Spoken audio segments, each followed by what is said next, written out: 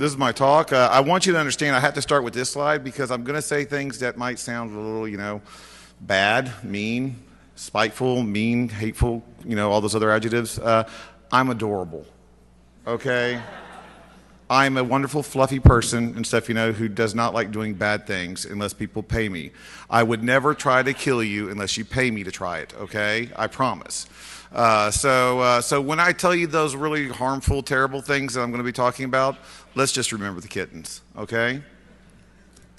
Title of my talk, Steal Everything, Kill Everyone, Cause Total Financial Ruin, or How I Walked In and Misbehaved. Quite simply, it's because of the security fails. It's like I'm going to explain to you that the physical security and stuff, is one of our biggest weaknesses because people can understand two-dimensional versus three-dimensional when they're walking up through the front door. Jason E. Street, I have lots of letters behind my name, I promise. Let's start off with who I am. I've got a day job and a night job. My day job is I'm the AVP of Information Security at a financial institution. My boss is going to love this on Monday. What I do is I work in a cubicle with a lot of cool action figures around it. I monitor firewalls, I watch IDS systems, I build out our infrastructure, I find more creative ways to secure it and to go after people who are coming after us. And I do all the day-to-day blue team stuff. My main job is blue team, is defense, okay? On the my night job is the CIO Strategy One Solutions, where I do pen testing maybe like 3 times a year and stuff. It's like basically I do speaking engagements like this around the world. It's like I've written a book, Dissecting the Hack, and I also do some other writing, and that's what I do at night. So I respond to incidents during the day. I create incidents for other people at night. So best of both worlds.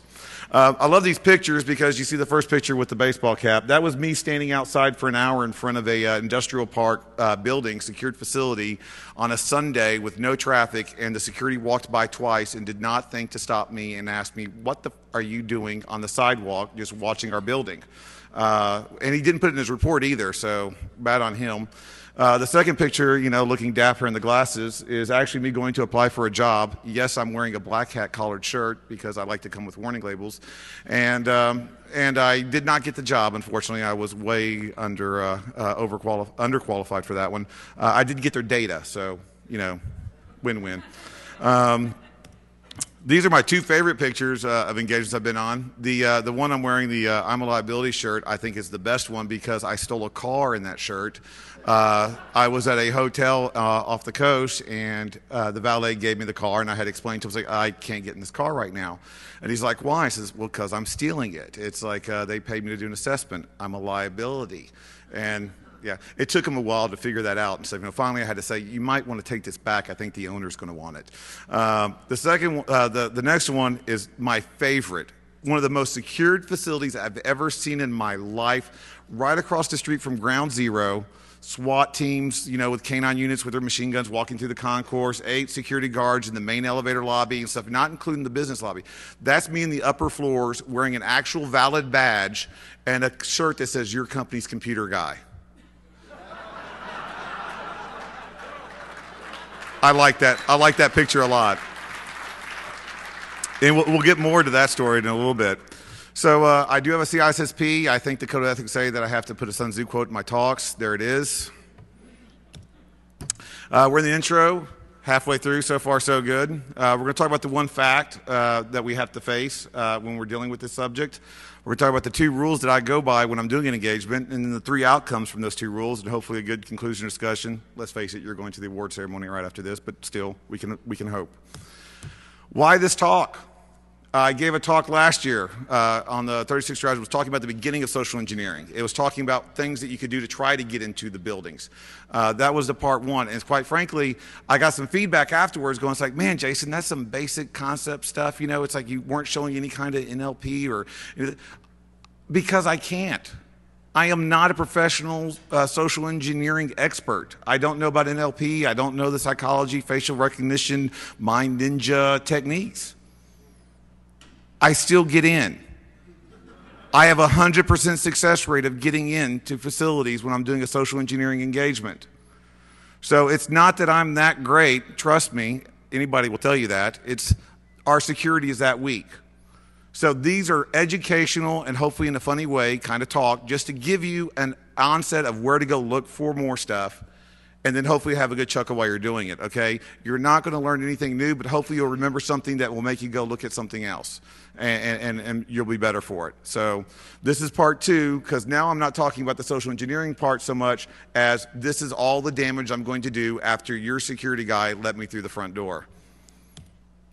Because number 1 fact, I'm getting in, okay? This is I took this picture, I kid you not. I'm going to meet the guy for the first part of our meeting, and as soon as I opened up, I got into the concourse and I saw the door, the employee door for the secured area. I was like, oh, you got to be joking me. I walked right over, pushed 135. Guess what? I got in. I would have tried 531 or 315. You know, I would have tried, but look, see how they're rubbed off. It's like, I mean, it just didn't look at the guy's face when I showed up 10 minutes before our meeting, and no one knew I was there. So that was fun. Here's another one. I went to go to apply for another job, and when I'm on these engagements, I like to be bad. So when I signed in to the receptionist, I stole the pen. I'm a bad guy, was what we do. So as soon as I finish getting the pen and signing in, I ask to go where the bathroom is. It's not because I drink so much freaking Diet Pepsi. It's just because I get lost very easily. And I will wander buildings looking for that darn bathroom for hours. You can't believe where the things I can get into. Well, I'm going through, and I actually happened to stumble into the secured area part of the employee area while I was looking for the bathroom, and I found the employee entrance. And this is like the security guy at this facility actually bragged about their $1 million security system. And I looked at the door, and I saw this little rod thing and stuff, you know, that was what was latching the door with. And I was like, only if I had a condom or something, you know, to protect that little rod and keep the door closing and then making it latch. And then I remembered, oh wait, I got a pin. So I took the pin that I stole, put the cap on the rod, the door shut perfectly, and it didn't latch. So I leave. It's like I come back in about 20 minutes or so. It's still there. I'm now in the secured facility, and no one knows. So that was fun. I am not actually, we're right here. Okay. So I'm not a master locksmith. I tell people I don't have to be a master locksmith, okay, if your people will let me through the front door. Okay, I don't have to be a massive ninja coder, which I'm not. It's like if I can just steal the hard drive with all your data. Here's some of my master lockpicking skills in action. I'm terrible with the lockpicks, but I'm awesome with cardboard. Door back to being open now. Found from a dumpster.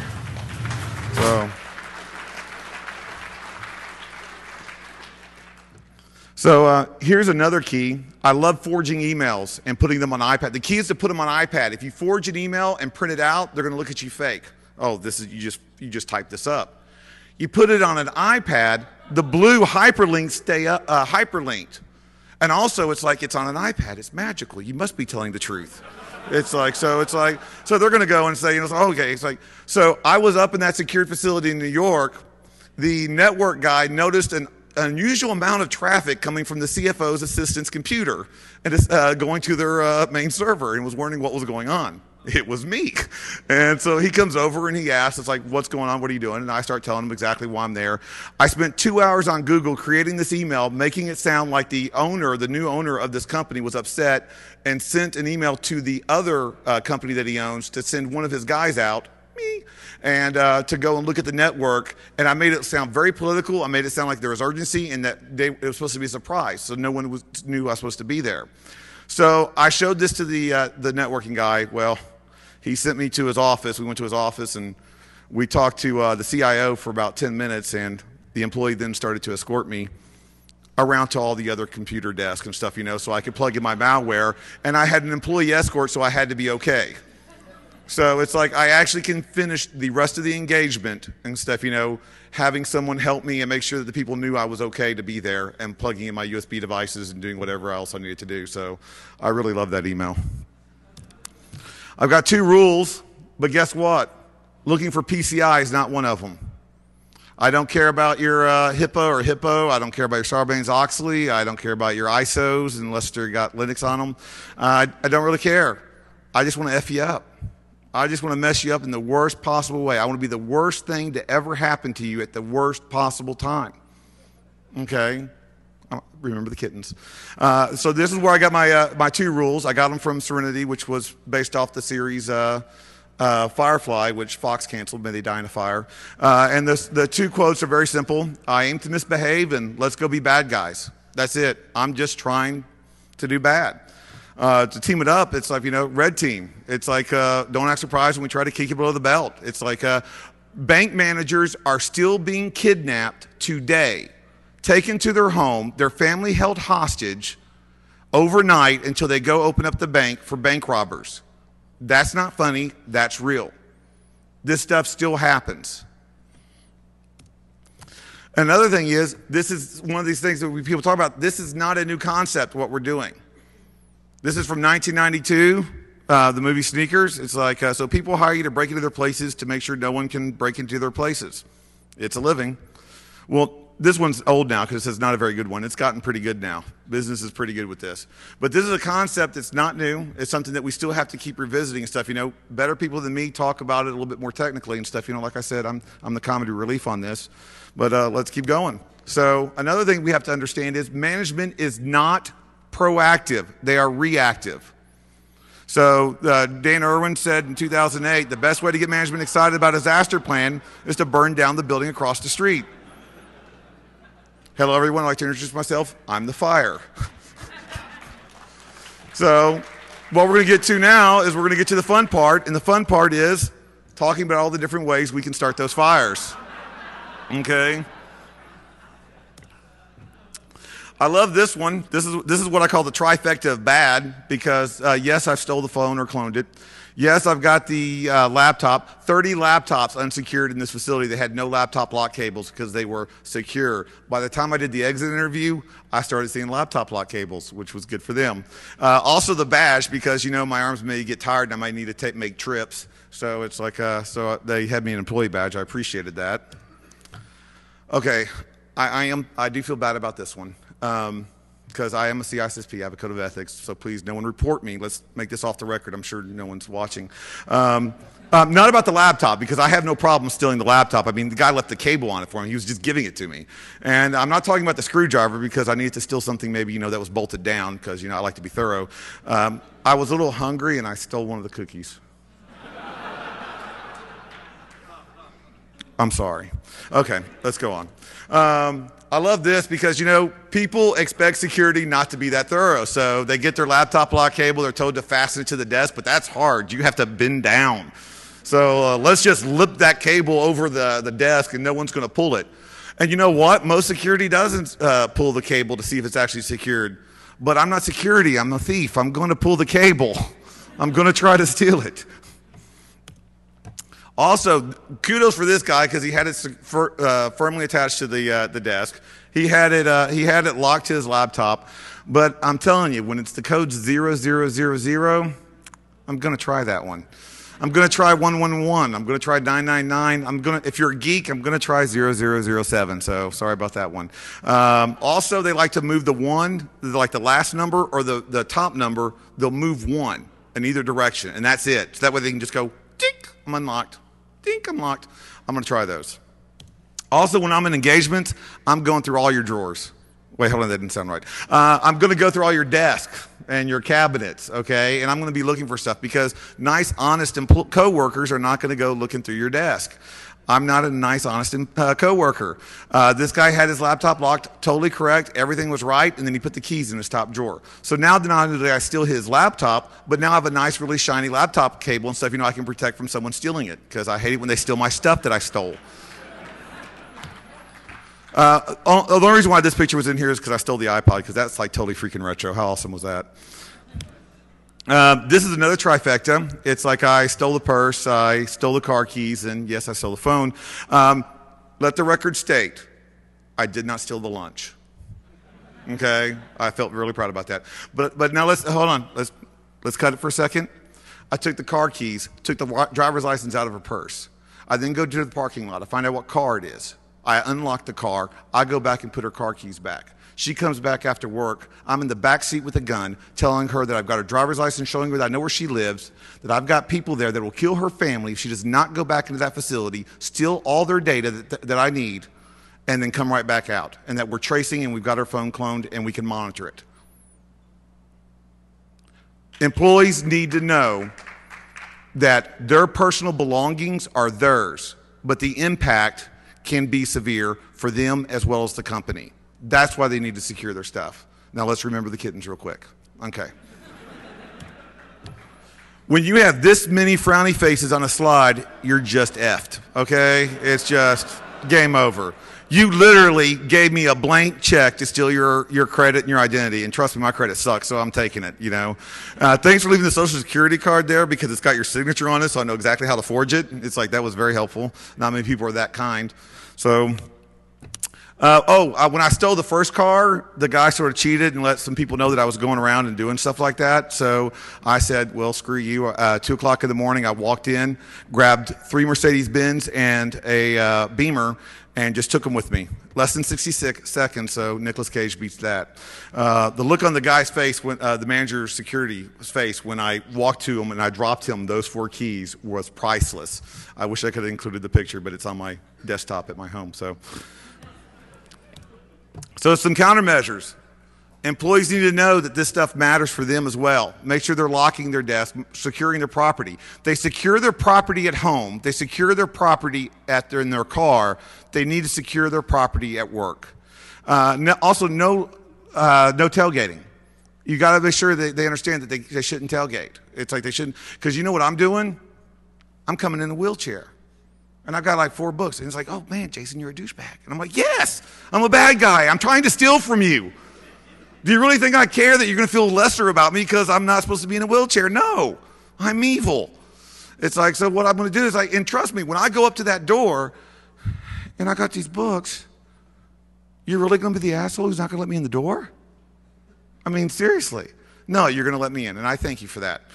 Your employee's not going to. Your employer's not going to, but I will. Also, if you see something, say something. You don't have to personally tackle the guy if you think he's suspicious, okay? You do have to call security. You need to start empowering the employees to understand they are part of your security team, and they need to start acting like it. So, yeah, here's the real warm and fuzzy side. We're actually going to talk about how, to kill everyone, because that always brings up a crowd on a Sunday night. This was taking pictures at 2:30 in the morning.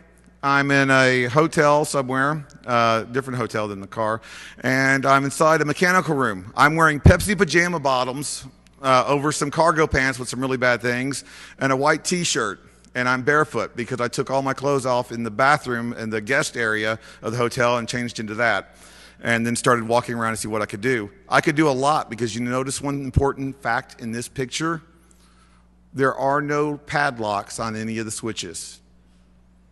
I will tell you this right now, I've got some OCD like you wouldn't believe, okay? If that switch is on, I'm turning it off. If that switch is off, I'm turning it on, and by golly, if there's a red button, I'm pushing it twice, okay? That's just how I roll, okay? Now, I want you to understand, I'm not a total jerk, okay? It's like, because yes, I'm going to start a fire in this room, and yes, it's going to have some poisonous chemicals in it, so the smoke will go through the ventilation system that's right there. But I'm not totally terrible because, it's 2:30 in the morning. Who wants to get woken up at 2:30 in the morning listening to this ringing alarm sound going off? So I'll silence the alarm system for you because it's like, I don't want to be rude. The only thing worse than having that alarm going off in your ears and stuff, is someone throwing cold water on your face when you're trying to sleep. I'll turn the sprinkler system off for you too, okay? It's like, I don't want anybody to get all, wet and drenched and stuff. There's a fire going on. That'd be dangerous. Oh, wait, hold on. Yeah, maybe not. Okay. So another place that I think is great to kill people is the kitchen. It's like, this guy didn't even ask who I was there, but, most people don't. So just to bring that home, here's a nice little video. Is there any law enforcement from Malaysia in here? Okay, good. This was a video that I took in a Malaysian hotel. I was wearing this shirt, and I'm in Malaysia. I don't blend well. So let's see what happens. Here we go.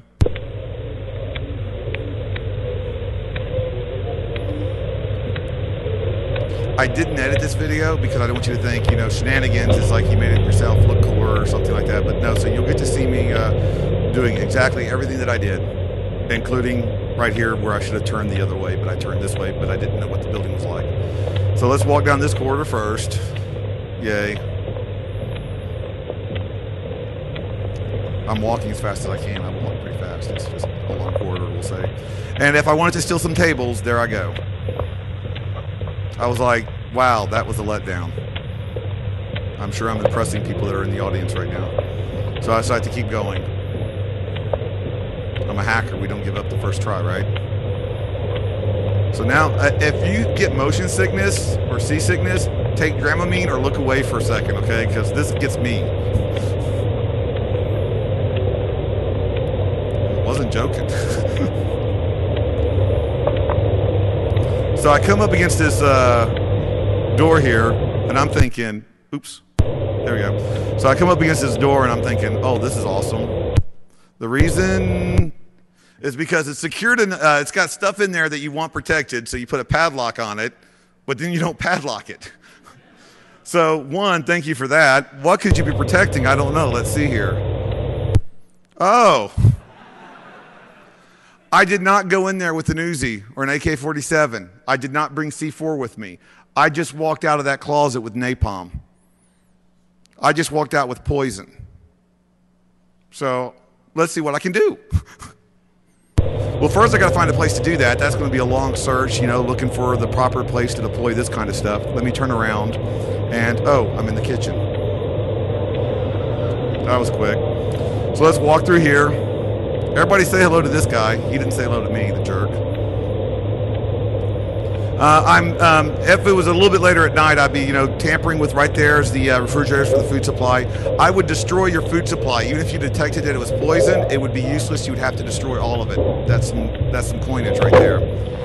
Here, I'm going into another room. I could have gone to some of these other doors. I wasn't really trying, especially since I didn't have permission. I mean, since they didn't know at first, it's like they said it was okay first, afterwards. Here's the mechanical areas. This is where I start my mechanical fires using the napalm. You notice those two guys there, so I have to use social engineering countermeasures. Let's listen.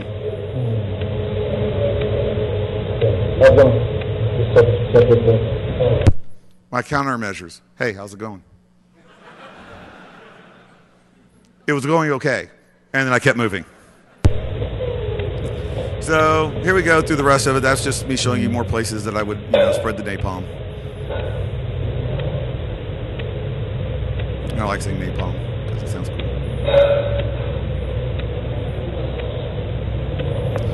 One of the other things, you notice that they protect guest information really well.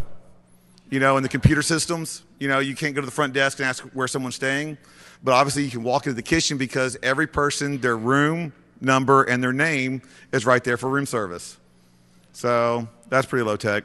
Now I'm going through this and I'm thinking to yourself, it's like you're saying, well, Jason, all you're doing is walking around the freaking place. What's that? Well, basically, first of all, dude, I told you I was showing you the physical stuff, not social engineering. But since you asked, let's go try to do some social engineering, because let's see what happens if someone notices me. So I'm going to go talk to the head chef and the manager of the hotel. All right, are you using Wi-Fi or cable? So I asked him if he's using Wi-Fi or cable. I got an iPad and I've got my hacker shirt. I was like, "Do you want using Wi-Fi?" I'm questioning him and stuff, you know, and he's saying, you know, he's using cable. Okay, I'm just trying to check the signal. That's just corrupted file. I love the way they smiled, and like the guy in the back window was just like, you know, photobombing me and stuff, you know, like, what's going on with that guy? It's like, and then I just left. That was it. So that's how easy it can be. And it's like, and when we talk about social engineering, it's just easy as just saying, how's it going and stuff, you know, and talking to someone. People don't expect bad things to happen until they happen. So some of the countermeasures, one of the key ones that I could not stress enough is create a code word. Make sure people understand that, first of all, make your employees understand that this stuff happens. Workplace violence happens. I mean, for gosh sakes, I got this information off of workplaceviolencenews.com. It happens so often they've got a website for it, for gosh sakes. That's depressing. Okay, so you got to understand that that happens. So set up a code. I tell people, like, especially with receptionists, code, oh my God, he's got a gun, run, panic, we're all going to die, is not the best code. Okay, it is effective. It does, raise the thing, but it may not be the best. I always tell them to suggest something like a code periwinkle. Mr. Periwinkle to HR. Mr. Periwinkle to HR. And I'm hoping that someday someone institutes an actual code periwinkle, because I think that's just funny saying periwinkle. Another one is conduct routine safety checks. Not just safety checks of your equipment, but of your people as well. When I walked around for an hour, I noticed one thing at that facility. There was this one door that I could easily jimmy, and it had a camera that was right over it, but I couldn't tell by the angle, because where the other two cameras were spaced, if I walked diagonally from the other parking area, it wouldn't see me except for that one camera. And if that camera was angled at the right way, I could totally bypass it. So I talked to the former head of security there, and I told him, it's like, dude, it's like, this is where I could get in. And he's like, whatever. It's like, come with me. He takes me into this office, the security office. It was empty. Showed me the computer screens, the TV monitor screens. They were all turned off. He turns them on. The one camera that was not working was that one. I looked him dead in the eye and I said, in all seriousness, like, oh, I guess I wasn't the only one that had that idea. You may want to check your inventory. I did mention he was the former head of security at that facility. Okay, good. Okay. So let's talk about, financial ruin. Let's talk about espionage. And I hate to break some people's feelings and stuff, hurt some people's feelings, and just say it's not just the Chinese, okay? 70s, the 80s, 90s, it's like the French were doing awesome with it. So sorry to, to insult. Actually, I'm complimenting my French friends because they did a great counter espionage thing with the CIA and stuff back in the 90s with the Boeing incident. You can Google that one. CIA, wish you wouldn't. So that was fun. So let's talk about some of the things you can do there. Once again, this many frowny faces, not good. Because you know what? I'm an environmentalist. I am. Do you know how many poor, senseless trees die every day due to those printouts that you leave beside the printer? Well, you know what? They will not die in vain when I visit. I'm taking all of them. I'm going to liberate those trees. I'm going to liberate all. And you know what? I'm such an environmentalist, I will take the ones that are still printing out just to make sure you don't forget them. Those trees will not die in vain when I'm there. It's like, another thing I like, and this is so sad, this is actually a Dilbert comic strip, is that they still use shred bins to put you're telling me all your confidential data, all the stuff that needs to be shredded, let's put in a big blue bucket. This is all the confidential, and this is done in D.C., and this is done in financial institutions. This is done in like DOD contractors' offices. My favorite is the DOD contractors' office. It's a secured area. The actual offices of the executives, they're actually secured, locked, where security cleaning crew can't go in because of all the top secret data. So what do? At night, they put the blue bucket outside their door. Yes. That's awesome. I mean, I'm sorry. It's awesome for the bad guys. Oh, dude. Yeah. When I get to the point where I can just stick malware into your hard drive, it's just going to be a fun night for me, not for you. That really, it's DEFCON. You should get with it. One thing going off your workstation is when you see that USB drive in your Exchange server, it's not going to end well for you, okay? I know where that USB drive's been. You don't want it in your Exchange server, okay? And you're thinking, it's like, what kind of damage and stuff you can do going after our Exchange server? Ask HB Gary. But we can go and say, well, then how about your accounting server? Me and the 25 other employees that are also me, that are now getting paychecks from you, say, oh, it's okay. It's not going to be too bad. Or I could just do a wire sniff. This was like from my part one talk, just do a wire sniff on your traffic. Sniffing passwords are hard. You got to configure all the stuff in Linux. You got to get the wire. Like I said, I'm not that technical. I'm not that, bright. It's like, why don't I just get them off your monitor? Okay. I love this one. I actually tried bracket, leave blank, bracket first. I gave them the benefit of the doubt. Okay. And yes, it was just hit enter. This is my favorite of all time. You know why? Because this was at a pharmaceutical whatever research lab and stuff, where I'm supposed to be dealing with rocket scientists, right? The password, first of all, they shouldn't have written it down at all. But the password that scratched out was actually an alphanumeric special character password. It was very complex, and it was hard. So they scratched it out and put it to welcome. So, and it was all lowercase. I tried the capital first because, they're rocket scientists. The one thing worse than seeing me in Pepsi pajamas, ask my Curiel, is actually seeing me in this suit. Because if I'm in this suit, I am out to screw you over terribly, okay? Because I'm wearing my vest of doom. I call it the vest of doom because I think it sounds cool and I'm reliving my childhood. If you want to know more about the vest of doom and all these little toys, it's in my part 1 talk that I did last year. It's like, but now I want you to know I've got a vest of doom 2.0. Let's see some of those things, okay? I've got some video recorder USB pins right here. Not only am I keeping one in my pocket, I'm going to actually be going in and leaving them in your little cup holders that you leave so I can record you logging in your passwords, carrying on your conversations, things like that. So that's awesome. If I'm the tech guy, I got my nice little handy 8 gig USB flashlight video recorder that I'm stealing your data off of. And as you remember the little bouncy Dramamine, that was because it was taken on my 4 gig audio video recorder watch. When I walk into your facility, I'm a walking, talking Google streetcar, okay? I'm capturing everything I can. Now, I got another device to my 2.0 vest. This was something that was given to me by a 3-letter agency in D.C. I'm not the only reason why he gave me this device and stuff, which cost billions of dollars of research, he said, was that I was to never talk about it in public. So this device he gave me is actually a USB keystroke logger. It's undetected by any antivirus. You can plug it in. It's very streamlined. It's undetectable stuff. It's very hard to spot when you actually plug it into the device, and it records all the keystrokes. You're right, I'm lying. I got it off of ThinkGeek. ThinkGeek. I like to put this for for the QSAs and for your executives, that you want to talk about their slides to and stuff, and tell when you get back and tell them about these things. Let them put it in a different way that they understand a little bit better. The risk matrix. Available at a Geek and Gadget website. Well, we discovered that's a near certainty. Okay.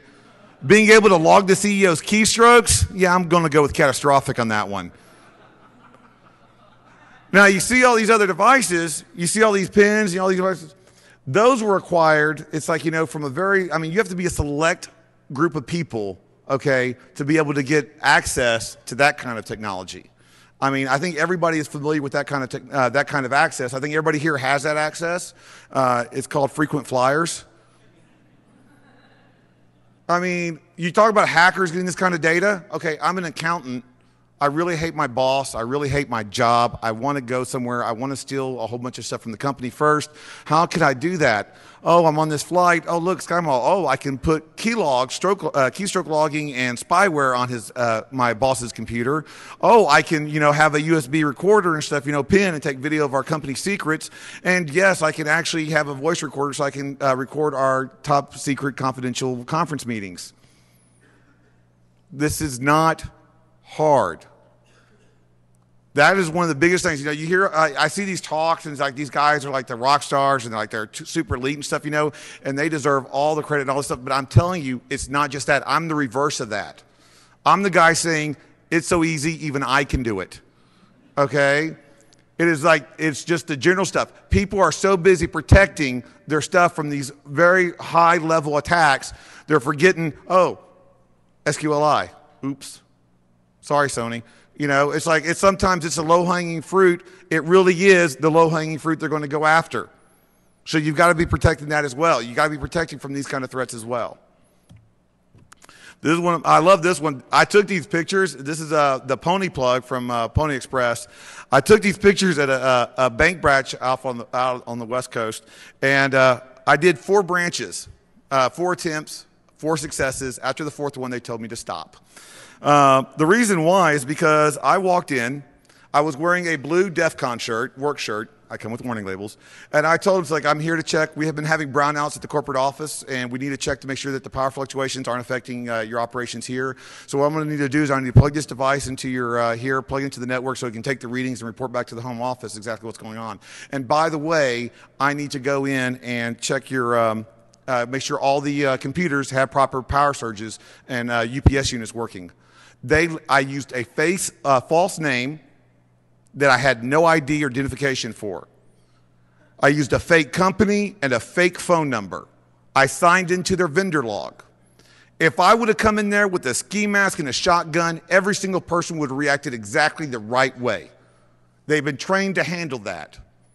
They were not able to, they did not expect the geek factor, and they walked me through the teller area, the drive-through area, and through the back rooms where the actual money is, not the shiny little vault thing, but the big safes with the actual money in it. What kind of damage could I have done? What I did do was I plugged in my Pony device, this one with the power unit and stuff. You know, see the power UPC on the right? I like that one the best because I had to get the bank manager to get out of her seat so I could plug it into behind her desk. And what do I do right after that? It's like I don't have to go to my car. I don't have to phone home. I go to the bank lobby, and I've got Backtrack 5 on a Zoom tablet, and it's like I've got it already connected to the Pony Express. I'm ponying you before I even get out your door, okay? So what are some of the countermeasures? There's only one major countermeasures, people, okay? And that, quite frankly, is just going to be stop printing. What happened to this paperless office, for gosh sakes? It's like, make sure you're doing proper DLP, making sure you're talking about, there was a recent report about how some of these data leakages are mostly coming from insider and threats from the actual employees themselves. So make sure you're watching, you're doing due diligence, making sure that not everything is being shared open. So now what can we do? Like I said, I'm the blue team. I like it when we win. I kid you not, I am rooting so hard for the good guys when I go on an engagement, okay? I mean, I look at some of those employees sometimes, I'm like, you gotta be effing kidding. You're believing what I just said? Seriously? And it's like, and then they let me in, and I'm like, oh my, dude, obviously I was a bad guy. It's like, so we need to, what do we need to do though? We need to educate, empower, and enforce our workforce, our employees. And the best way to educate them is to stop this one simple phrase: stupid users. Stupid users clicked on an email. Stupid users went to a website they weren't supposed to go. You know what? If I'm in the security department, stupid me for not educating my employees properly on how to handle those kind of threats. Okay? And another thing is, if I hire an employee and on the first day, they don't even have a driver's license, and on the first day of work, I tell them, here's the keys to my Bentley, go do some deliveries, and they crash that car, who's the idiot? The one that started driving or the one that gave them the keys? We're giving them technology they don't know how to use. They need to start being educated properly on how to use it. Then when they screw up, we can say it. But not until then. We need to educate our employees and let them understand what they're going to do. We also need to empower our employees. And by empowering them, I don't mean starting a union, okay? So don't get all upset with me, you know, management types, okay? We need to let them know one simple fact. They are part of the security team. From the CEO to the mailroom, you are part of the security team. It is part of your job and your duties to make sure you're protecting the company data. And they need to know that, and they need to enjoy that. They need to understand you, as information security, has access to the biggest intrusion detection system known to man. All those employees on the front line, they're saying, oh, that looked weird. That shouldn't have happened. Let me call somebody. That's what you need to start doing. You need to start empowering them. You need to start letting them know that it's required.